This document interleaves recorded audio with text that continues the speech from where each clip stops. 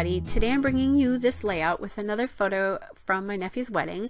I am lifting this layout by Christine Davidson. It's called Hello Happy, and I found this on the Jelly Bean Soup blog. You can also go to my Pinterest board. I'm Kelly O'Black on Pinterest, and find the layout in my scrapbook layouts. That's where you would locate that. The very first paper that I chose from the background is from Echo Park from the Capture Life collection. It's called the Love Script paper. And I know I'm going to mount everything on it. That piece of paper there is it's craft colored, almost looks like wallpaper. It's from Teresa Collins from the Hello My Name Is collection, and it's the journal paper. And I like the way that looks. And then I am going to go, and I believe I'm cutting, yes, the diagonal stripe paper right now. That's from Recollections from Michaels, and it's called Gold Stripes. And what I discovered when I cut that paper, I actually didn't cut it high enough. It's wide enough, but I cut it too short. And so now I'm trying to decide what to do about that, because it's not going to look exactly right with the way the layout that I'm lifting is going to look. And I will eventually figure out how to compensate for that, but right now I'm still trying to deal with it because I'm realizing, it's not the right depth and it's too deep and it goes across the layout. There's no way I can piece it together anywhere. So I'm trying to figure that out, what to do here. And what I did there too is I cut some of the space off the side of that photograph now to make it a little bit smaller, because I didn't like, with the way the papers were all looking, how that was sort of laying. See, the paper should have gone higher up on that wallpaper piece there, and it didn't, because I cut it too short. So now I've shortened it on the sides, the width of the paper, and still again figure out how am I going to compensate for this, because I don't like the wallpaper background paper and the gold stripe are almost the same size. They're very, very close to being the same size, so it's just not looking right to me. It's my eye. Personal preference, but that's my eye. And I could have cut the wallpaper stripe paper down, but I'm going to figure out something else to do with it instead that will help with my dilemma. I really love the mix of the craft and black here. So this is what I'm going to do to compensate. I realized that I'm going to cut that a little. I cut that down off the top a little bit, but I just realized that if I position this properly, the black paper there going across will hide the seam of the wallpaper-like paper, for lack of a better name for it. And so I'm changing now slightly the layout I lifted from, just because of the fact that I need to compensate for that.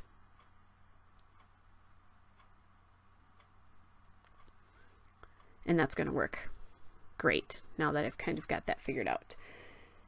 And once I do this compensation, it just changes where the photograph is positioned on this. It's going to change a few things, but lifts are lifts, right? It's whatever you decide to do with it. That happens. It's, you don't have to lift it directly. Some people do lift directly.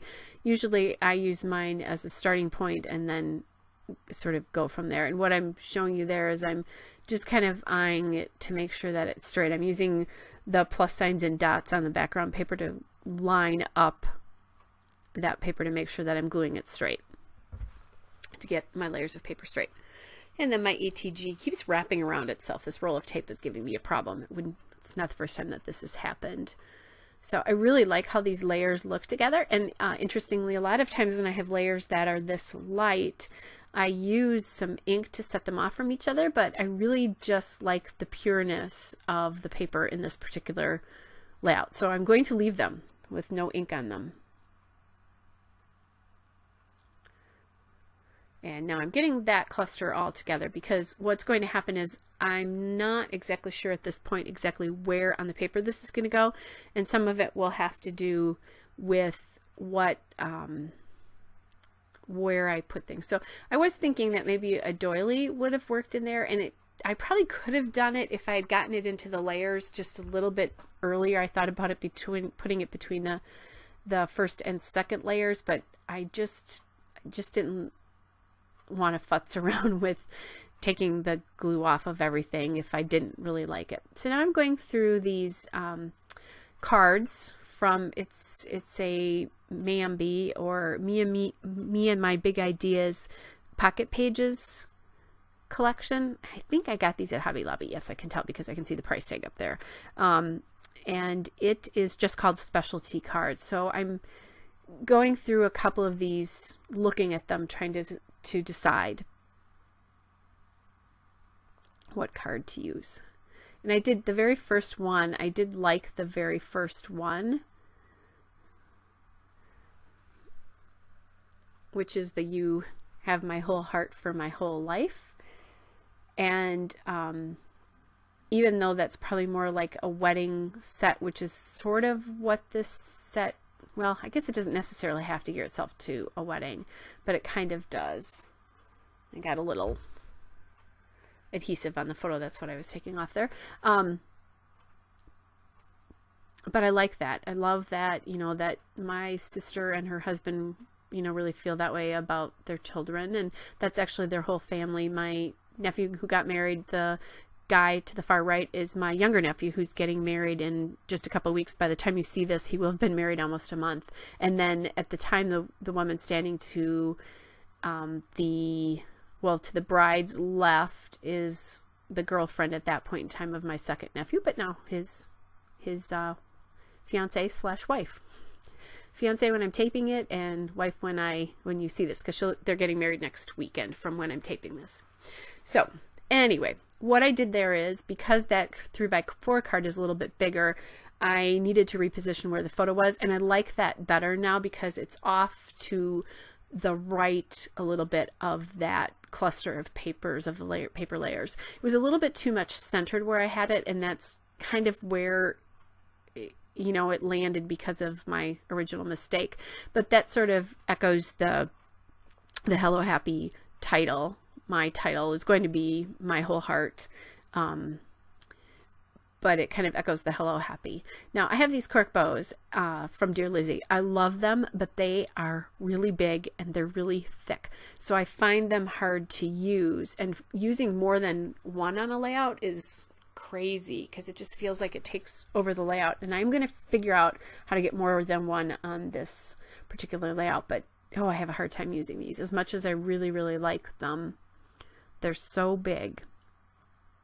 And for me to put 3 on a layout, I can't even imagine, because it would take over the whole page. So I'm now going through, just to the side of me, I have all of my embellishments for these wedding layouts. I put them in the cases with the dividers that you can get, the iris cases. And so when I'm working with these wedding photos, and when I work with the photos for my second nephew's wedding, because I'll be doing their wedding album too, I'll be able to do the same thing, because their wedding is going to be black and gold, and that's a lot of what the colors that I used for this first wedding. So I'm going to scrap 2 weddings back to back that are basically the same scrapbooking colors, although I get to do a lot more layering and things with the second one. So now although a little bit more informal, I can't imagine where else I would use that. So I'm going to put it on this page because, you know, sometimes when you find the perfect thing, you do. So look at that. There's another bow. And I'm like, I actually think I kind of like the way that looks. So, and then I realized that I haven't glued the paper down yet. So perhaps I need to think about getting the paper down too. And I'm using, again, the background sheet with the pluses and the dots to get it lined up properly.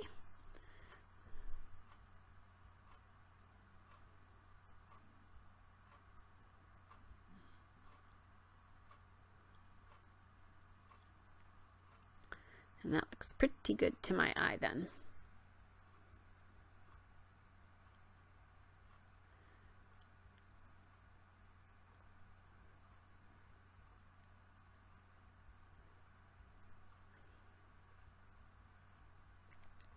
And there I wanted something else with the bow there, maybe to anchor the bow a little bit more, and I wasn't quite sure what that was going to be. This arrow was kind of cute, but it was too much the same color. That those die cuts, by the way, I didn't tell you where those were from. They're from the Simple Stories, the Story of Us collection, the Bits and Pieces. And that's where those came from. As I was going through my case of things, I found these pearls and decided, oh, that would look pretty on this layout. And now I'm just going through some more cards that I have. I think these are also Mambi cards. Me and My Big Ideas cards, and you know, trying to figure out, can I use one of those perhaps with this? And I'm just sort of testing, because I think, oh, I could put part of it up here and part of it down below. And you know, it looks okay, but I'm really glad I didn't do that. The layer there is almost too small. At least, you know, for my eye. I would have liked it if it was bigger. And I couldn't get it under that layer there, but the more I looked at it, the more I decided I really just didn't like it. So I'm going to keep going through this and see if that works, or if there's something else that I might be able to do.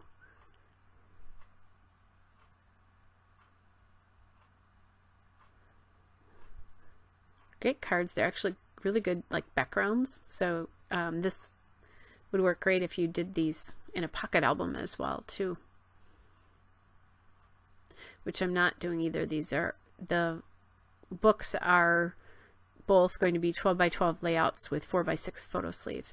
And now I'm grabbing some things from the Kaisercraft A Touch of Gold collection, and those tags. They're, you know, I don't know what I was thinking when I bought these, but there are only 2 kinds and they're all the same. It was like they were supposed to be for presents. So what that is that's the Kaisercraft A Touch of Gold die cut pack there that I'm working with.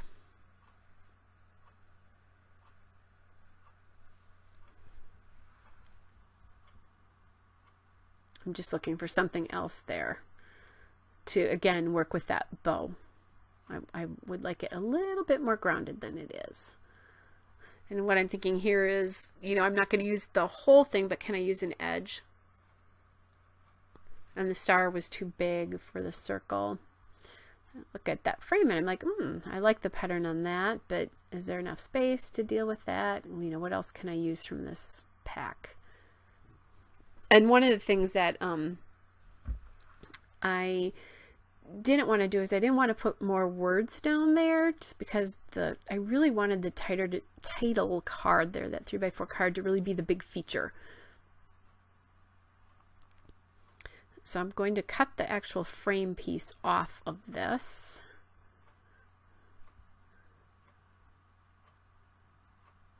And once I get that kind of tucked in there, I really like it. I'm like, oh, that works just great. Except now I want something going out on the right and the left of the bow. So that will cause me a little bit of a problem having to do this.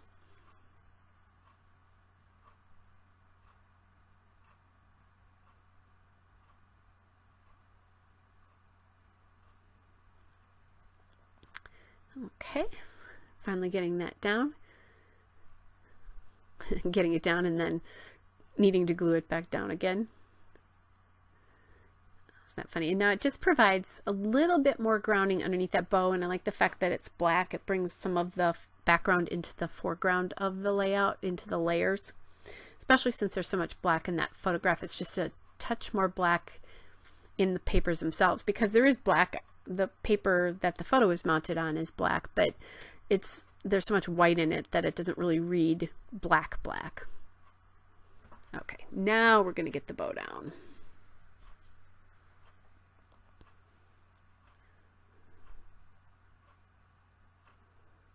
I told you this was going to give me a hard time.